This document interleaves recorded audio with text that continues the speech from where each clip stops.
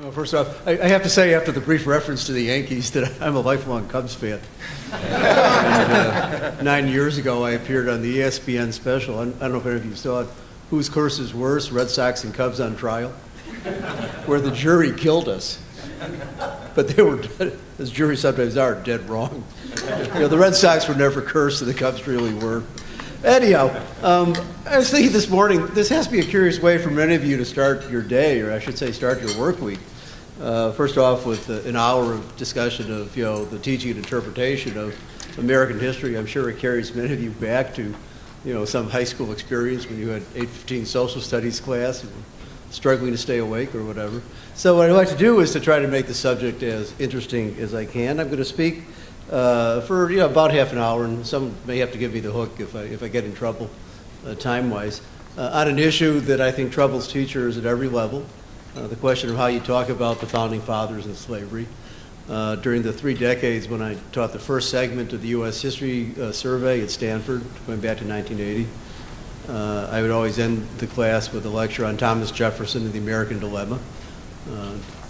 Ending the class in that way actually led me to write a bit on the subject in a volume done on Jefferson and Sally Hemings by University of Virginia Press. And so it's something I've thought a lot about, and I always wanted to use my last lecture to raise moral as well as historical questions about how one thinks about the past. And I'll say something about that as I go along this morning. So let's start by setting up the other thing I suppose I should say is I've written a lot about Jefferson, but as mentioned, I'm really much more of a Madisonian. I spent a good part of most of my working days. I spent all of them in the 18th century and a good part of many of them, thinking a lot about Madison. And after 40-some years, I still find thinking about Madison a very fruitful and stimulating subject. So I'll share with you some thoughts at the end about Madison as opposed to Jefferson, and why his ideas matter and should matter to us, and how we think about the founding period more generally. But let me keep both of them in front of us for the moment. I'll start with an obvious comparison, set up a kind of two kinds of triangles. So let's start first with Thomas Jefferson, the Declaration of Independence, and Query 14 of the Notes on the State of Virginia. Anytime one talks about Jefferson in the context of the Revolution and slavery, and indeed I think what perplexes Americans most, what troubles us most in thinking about Thomas Jefferson over the past few decades is, of course, okay, this is better? Fine. Was I okay before? Yeah. This is better. Okay. There's some obvious set of questions that always arise about Jefferson, and we all know what the most elegant, simple version of this is. How could the guy who wrote All Men Are Created Equal also have been, the happy slave owner of Monticello, and the guy who indeed, was spending his way towards financial oblivion? In a way, I guess it would be of some sympathy to the Pioneer Institute, as I find out more about your position. Jefferson is a deeply troubling character. He's a visionary in so many ways, and I really believe that. He was morally opposed to slavery in certain respects, but at the same time, as a planter and particularly as a homeowner, he was quite a wastrel. And the fate of his slaves upon his death in 1826 was essentially to be sold, and many of their families broken up and dispersed across the southern landscape. And of course, Jefferson was also the author of Query 14 of the Notes on the State of Virginia. I should say what that is and not rely upon your memory. So this is, it's published in the early 1780s. Jefferson himself definitely saw it as an anti-slavery tract. In Query 14 of the Notes, he referred to his plan, or a bill he said he had drafted, that would provide for the gradual emancipation of African American slaves in Virginia, to be followed by their colonization elsewhere. And in Query 14, he asks the question, well, why should we do this? And he starts by saying what I think are kind of, frank and candid and reservations. Basically, he says there's a whole set of political reasons why whites and African Americans will not be able to coexist as one people in one society. And, I think he lays those out, that there's a kind of, naked candor to what he's saying there, which is disturbing, but, plausible in lots of ways. But then beyond that point, he goes on to speculate in a fairly open-ended and in some ways actually badly disciplined way about sources of racial difference between whites and Africans. And he writes, his passages to any modern reader are deeply disturbing. It is kind of proto-racist thought. It's the kind of thought that would become much more fashionable in the 19th century than it was in the 18th century, something historians have realized over the years, and that makes it all the more disturbing. It's not that Jefferson is representing the wisdom of the age so much as foretelling how racial thinking was going to evolve in the decades to come. So when we think about Jefferson, this is the context within which we think about him. You know, we think about his personality, we think about the authorship of the Declaration of Independence, and then we triangulate that with Query 14 and a few of the other documents that Jefferson wrote on issues of race and slavery, and we're left with this deeply puzzling portrait of an American who in many ways represents many of the most radical, and I mean that in the positive progressive sense of the term, many of the most challenging and in some ways ennobling aspects of the American Revolution, but with this very, to put it mildly, very complicated history of relations to slavery. And of course, in recent years, that's been developed further by, I think, the general agreement among scholars, though there are some so-called deniers out there of Jefferson's relationship with Sally Hemings and presumably the four to five children that they produced together. So that's my first comparison. My second is, what would we do comparably for Madison? Well, here I think you can make a kind of similar move. So we start with Madison, Jefferson's neighbor, from about 30 miles away. I'm now on the board in Montpelier, Madison's house, and was previously on the International Center for Jefferson Studies, and my son did his PhD in Charlottesville, so that's the neck of the woods where I hang out a lot these days. So, Madison is Jefferson's neighbor from, 25 some miles away. It takes about half an hour to do the drive now. So we have Madison with his great house in Montpelier with its fabulous view of the Blue Mountains, the Blue Ridge, just as nice as Jefferson's view. We have the adoption of the Constitution in 1787 with all its compromises over slavery. We have the knowledge that Madison was the actual author of the 3/5 clause in its original form going back to 1783, just as a rule for apportioning expenses among the states of the Union under the Articles of Confederation.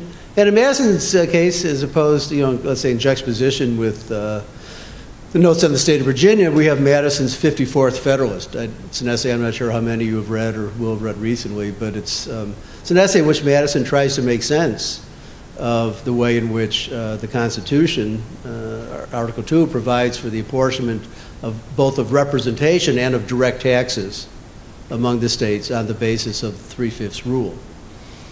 3/5 rule is something I think many Americans don't understand. It's something that has to be taught accurately to students. Let me say something more about this in a second. Curious thing about Federalist 54, it's the only essay of the 85 essays in the Federalist where Publius, the collective pseudonym for Madison, Hamilton, and Jay, where it's the only time when a kind of putative character is created, as opposed to the author. Madison imagines what a Southern spokesman might say in behalf of the proposition, well, we should think about African American slaves as being both people and property. And so Madison lays out an argument, which I think, in fact, not been made at much, if at all, at the Constitutional Convention, as to why slaves would have this dual problematic capacity. This could be factored into the rule for representation, but also for taxation. It tries to make sense of this. And then at the end of the essay, he kind of comes out of quotation marks and says, well, this is what such a spokesman might say, and though I don't really agree with all of it, it's not a bad argument. I mean, I'm kind of paraphrasing here, but that's the essence of the essay. So again, in some ways, very much like Query 14, it's a very revealing, troubling kind of document. It's not entirely clear, how to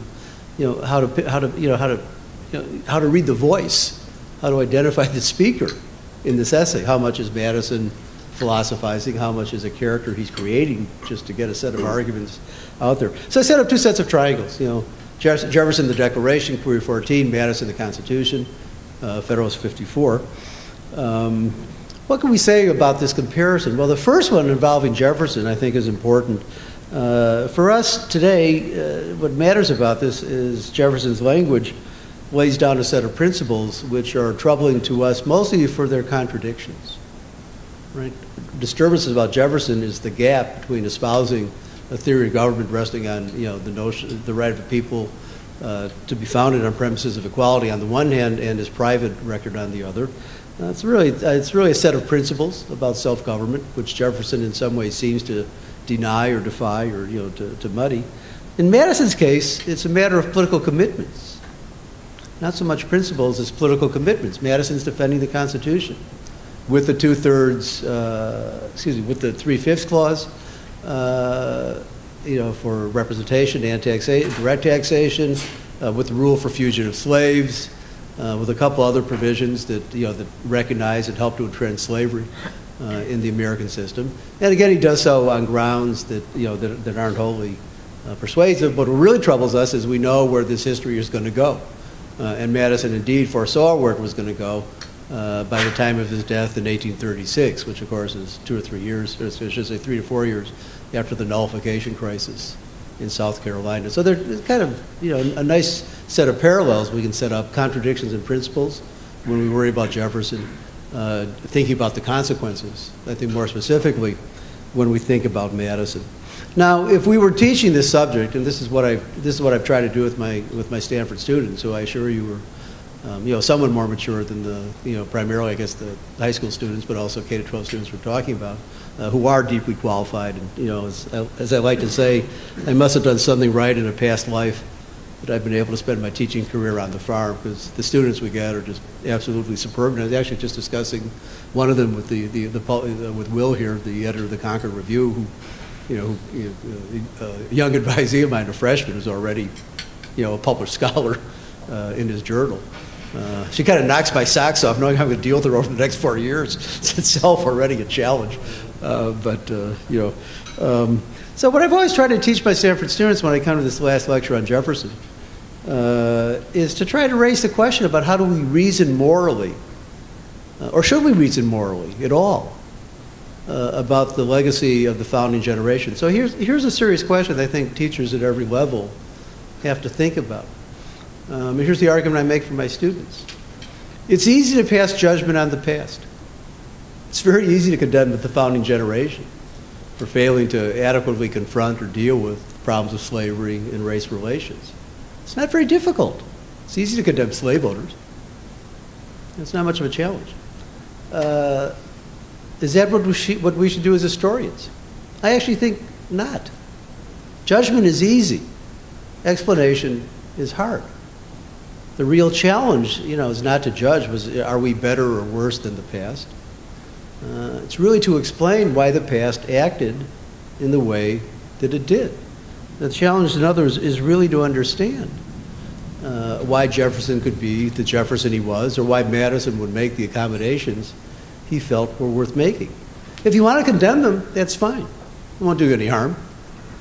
Well, maybe it will do you a little harm. I'll take that back, because one of the things I want to urge my students is I don't think we should assume our moral superiority over the past. Perhaps even when we're dealing with an issue like slavery. That's to say, there's any of a number of other issues that we could talk about in our own contemporary world. The 20th century was not the happiest period in world history. Any of a number of issues in our own world, contemporary society, where if we were more honest with ourselves, we would probably judge ourselves more harshly than we would on any given day. So one thing I want students to do is to kind of suspend the impulse to judge, and to think that the real challenge of thinking historically is to try to explain how people in the past acted the way they did. Judgment is easy. Explanation is much more difficult. And to give one example of this, to make the point perfectly clear, it's very easy to say Jefferson is a hypocrite. It's not a big challenge. But as I like to say, hypocrisy is not an explanation. I can't explain why somebody behaves the way he does simply by saying he or she is a hypocrite. It's not an explanation. Hypocrisy is a judgment about the action. It's not an explanation of its causes. So what's the real challenge of thinking historically? The real challenge of thinking historically, and I think this is true at every level, though I, having been as lucky as I am to teach at, one of the world's greatest universities, juxtapose it even with Harvard and MIT across the river where I've done time of my own as well. I think even there, the real challenge is how do you immerse students at any level in the period you're studying and get them to try to understand what was at issue there. So whatever is in your book, whatever in your set of recommendations for the future of high school education in Massachusetts, I think that's the challenge that always awaits us. Now let me go on and say something more about Madison and Jim. I'm about 10, 15 minutes. How am I on time? About 10, that's fine. Okay. So let me say something about Madison. And I can do this in fairly short order. Madison started his adult life as a person with moral qualms about slavery. For a long time he resisted having much to do with plantation life at Montpelier, which is just south of Orange, Virginia. When he would go north to school, he traveled with a personal slave, as Southerners were wont to do.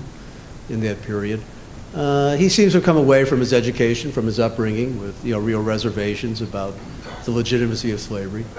But he was also a deeply prudent person. And Madison's record as an outright opponent of slavery is actually, in some ways, is worse, or I'll say inferior, to Jefferson's. In a few of his private writings, you can see how deeply his analysis went. There's one little memorandum he writes in 1791, 1792, where he notes that in any society where slavery exists, we may claim it's a republic, but really it's going to be an aristocracy, because the whole system is resting upon the domination of one class over another class. I also think he shared with Jefferson, I think this is a deeper point to be made about the two of them. I think he shared with Jefferson, and I think this is in some way is the best way to try to explain the contradictions that, the tensions that trouble us today. I think he shared an inability to understand how, if you emancipated African Americans from slavery, how whites and blacks could live together peaceably in a Republican society. When you thought about the nature of a republic, particularly in the 18th century, it's what Madison sets out to challenge, but you thought about, first and foremost, people should share some common set of traits. They should, in a sense, be one people. And I think the idea of if you emancipate Africans and put them, allow them to live as free citizens and whites, could these two peoples coexist? I think both Jefferson and Madison were deeply skeptical. Their skepticism is not something that we should admire or warm to, but I don't think it was unrealistic. I don't think it's an implausible set of assumptions. So if you want to teach this problem historically, one thing you have to try to explain is why would they have such reservations about it? And you could take a certain view of American history. You could look at the current condition of the Republican Party, perhaps, as a latter-day example of this, since the whole question of how the races deal with each other still tends to challenge us today in some respects. Maybe that wasn't such a naive position to take. Now, so that's another consideration of mine. Let me finally say something about Madison and the Constitution. This will the kind of the most substantive payoff. So I notice it's in the report from the Institute. So one of the texts that's commonly taught today, at least to your better students, and we always want to emphasize, is Madison's famous essay, Federalist 10, the first essay he contributed to the Federalist, published on November 22nd, 1787. I'd like to ask my students, why is November 22nd a significant date in American history? Since I was a high school junior back in 1963 and remember well my impressions of that date. Why is this such a famous text? Well, it's a famous text because Madison makes a pretty straightforward argument. The reigning wisdom in thinking about the nature of a republic comes from Montesquieu, but also from many other sources, that if you want to live in a republic where the people are self-governing, should be a relatively small, relatively homogeneous society. The people should possess a common virtue, meaning they should have the ability to kind of subordinate private interest to public good. They should all know they're citizens, they're responsible, they have duties to the welfare of the collectivity that they ought to honor. This is the kind of wisdom that's associated with Montesquieu. So it says republic should be small, maybe the size of Rhode Island. So I'd like to tell my students, if Rhode Island fell into the ocean, would anybody know? It's just kind of,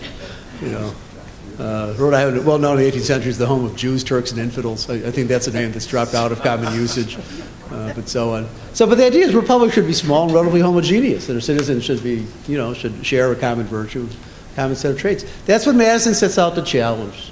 He sets out to challenge what he calls the prevailing theory. And his general argument is, look, in any modern society, we can't have uniformity of interest. All modern societies are diverse, they're complex, and if we look at ordinary citizens, it's nice if they do act virtuously on occasion, but they have passions, they have interests, they have opinions. They're going to fight over, the kinds of economic interests they have, but they'll fight over the mere fallibility of human judgment. So if we want to be Republicans, if we want to, lowercase r, if we want to believe in popular government, we need a different theory that's going to prevail here. The theory Madison says is, look, we have to assume people are vicious as well as virtuous. They pursue interest and opinion and passion. And it turns out that if we're worried about protecting rights, which is a big concern of his, actually diversity, size and diversity, complexity, extent will be beneficial. The larger society, the more complex it is, the more diverse it is, the more difficult it will be for the wrong kinds of majorities to form. Instead, what you'll try to get is a process of deliberation among people coming from different interests, where they're really going to have to work out what the common public good, what the common policy ought to be. That's a general theory. Now, I have 2 more points to make about this, and then I'll wrap up my session and go worry about what kind of season the Cubs are going to have this year. If it's as bad as last year, I think I'll just turn to basketball instead. So one interesting use of this theory, when you see this very much at the Constitutional Convention, is that the theory, Madison, Madison uses this theory when they debate the argument over big states and small states, the rule of representation. And at one point, Madison argues in late June 1787, when the convention is moving towards deadlock on this, Madison argues, I think quite correctly, he uses the issue of slavery as a way to trump the debate over big states, small states. The argument from delegates from small states, you can't say from Rhode Island, since they weren't there, but from Delaware, because they were in Philadelphia, is that our vital interest will be suppressed, will be overridden if we don't get an equal vote in at least one house of the new Congress. Madison argues entirely correctly that the small states don't really have interests as small states. You never vote on the basis of the size of the state in which you live. Don't look so surprised, it's true. You never vote on the basis of the size of the state in which you live, except when you're voting on rules of voting. But people who live in small states do not have interests different from people who live in big states. Instead, according to Madison's theory, you have to look at what are their real interests in terms of their occupations, in terms of their opinions, in terms of their passions. You don't wake up one day and say, what's good for the small states? It's just not an issue. The way he tries to explain this is to say that the real division of interest in the United States does not lie between small and large states. It lies between the northern and southern states. And that difference is, first off, it's a function of climate. This is a kind of a reference to Montesquieu, as it happens. But more directly, the presence or absence of slavery. Madison introduces the slavery question, in other words, as a way of saying, these are the real interests we need to balance over the long run. Small and large state, that's going to disappear. We're never going to disagree again. Whatever we do in Philadelphia, we will not disagree again about this. Or at least we won't disagree in the sense that we're not going to vote on this basis, so it's not an interest that we have to adjust, we have to kind of reconcile over the long run. It's manifesting itself now, but once the convention is done, it'll disappear. And he's essentially correct about that. Slavery and freedom, those are issues we have to wrestle with if we want to have a federal union. We have to, and if we want to reconcile North and South, this is the issue we have to deal with directly. That's what leads you to the 3/5 clause. That's the best political explanation of the 3/5 clause. You have to give the South a formula to assure them that they're going to have an adequate amount of representation in the national government. You're throwing the taxation thing as a kind of guise. It's really kind of a deception to say that, well, it's not just to get rights of representation, they'll also have to pay for it. In fact, they never did on the basis of the 3/5 rule. So that's fine as far as it goes. Here's the big kicker, and Madison understood this at the time, and he understood it even better over the course of his life. The great problem with bringing up the question of slavery and freedom as a superior way of thinking about the interests the Union had to reconcile was it basically undermined Madison's whole theory of faction. Or let's say it's the one great exception which challenges Madison's entire theory. How does it do that? It does it in a fairly simple way. If you assume if it takes slavery out of the question, and you assume there is a multiplicity of interests out there. There are ports and there are farms. We grow tobacco here, wheat there, cotton, well, not cotton yet, rice someplace else. New England is actually big on fish. I ate illegal seafood again last night over in Cambridge, and so on. So New England is associated more with fish than with anything else. Scrod, whatever that is. And so on. So we have this diversity of interests, and it's this kind of milling around that's going to produce the right conditions for deliberation, Madison thinks. But there is one great exception to this. If, in fact, you have a single issue that divides the American people on the basis of a sharp regional divide, then the whole theory about how faction is going to operate to save the republic over the long run, that's going to break down. Slavery and freedom will exist in a concentrated way in 2 different regions. And if politics ever comes to revolve around arguing over slavery, there won't be any adequate way to preserve the republic, because now you won't have a multiplicity of factions. You'll have a single issue dividing the country. It will be regionally concentrated. Therefore, it becomes much easier for parties to organize on a strongly factional basis in ways that will be fundamentally antagonist. And that would be a great lesson for teachers to teach to their students. Thanks very much.